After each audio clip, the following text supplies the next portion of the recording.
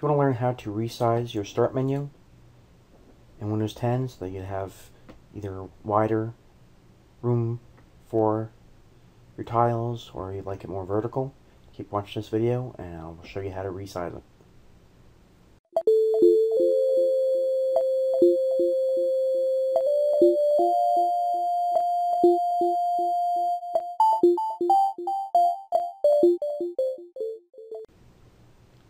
Alright, if you want to resize your start menu, of course first you have to click on it and have it come up.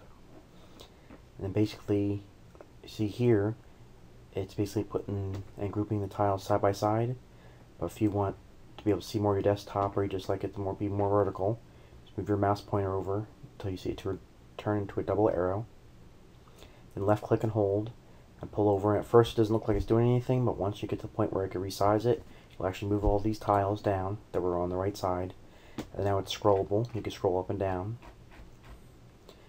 And if you like it the other way, kind of do the same thing. Move it over the arrow until it comes to a double arrow. Left click, hold down, and pull to the right until you see it go back up into the side-by-side grouping of the tiles. And you can also, if you don't want it to be as high as this, do the same thing at the top. Get double arrows, left click, pull down, and then you can make it different size that way. So when you click it, it'll come up there. And if it's too small for you, again, wait till it turns into a double arrow, and then pull up, and it'll get up to it. Basically, this is the maximum size.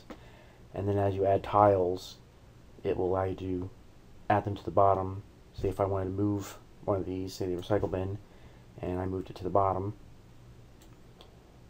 that would now also make it scrollable. So I'm adding to it vertically. Then I can move that tile back up, and then I'll go back just to the side by side.